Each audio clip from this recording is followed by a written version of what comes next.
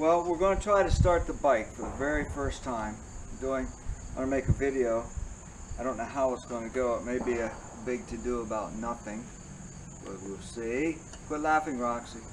So if you want to come up, I'll just show you real quick. I don't have the main fuel tank on, but I went ahead and put the breather on top of the, I don't know what this thing's called, on top of the carburetor so that the carburetor's on open.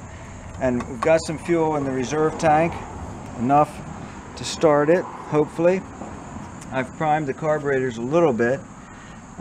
Whether the fuel pump, oh, hang on, I forgot. Oh, good. Hang on. Get that. We don't have the fuel pump hooked up. Hang on. My tubing down in here is such that it's going to allow fuel to flow properly, but we'll see. Could be any number of things, but this will be the first time.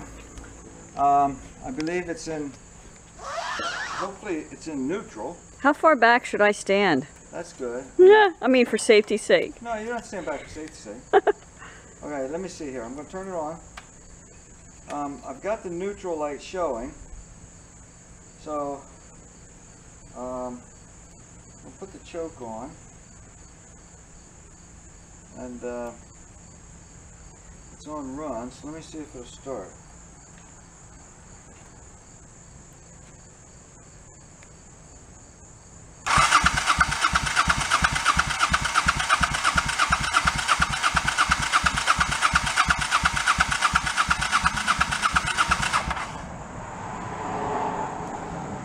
Not too promising. Let me see something.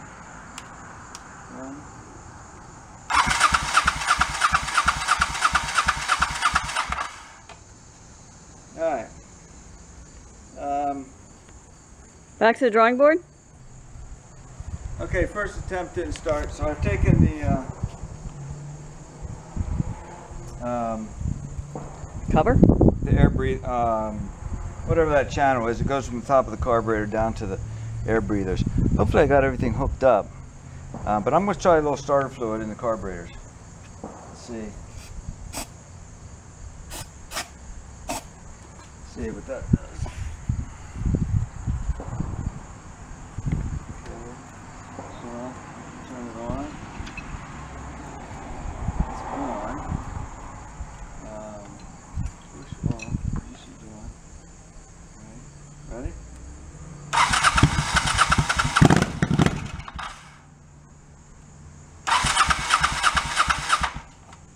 Something's dripping there. Is that normal? Where? Right here. I just saw a couple drops drip off. Oh, that's fuel. Those clamps are not tight enough. You saw fuel there? Yep, I saw something drip off. Oh, daggone it. These clamps are not sealing that off tight enough, and they're completely.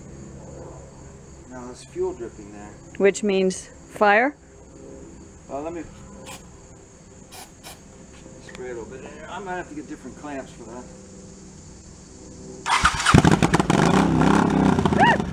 Yeah, they're dripping a lot. Look at that. Oh my goodness. That's not good. Alright. I changed out all of these hose clamps. Where are they? Well, you can see them back in there on the hoses up here. These hose clamps here, there's about 10 of them. So I've got them changed out. Now hopefully the fuel's not leaking now. So let me put a little starter fluid in. That's because there's no fuel up in the lines and in the carburetors yet, so it needs a little help.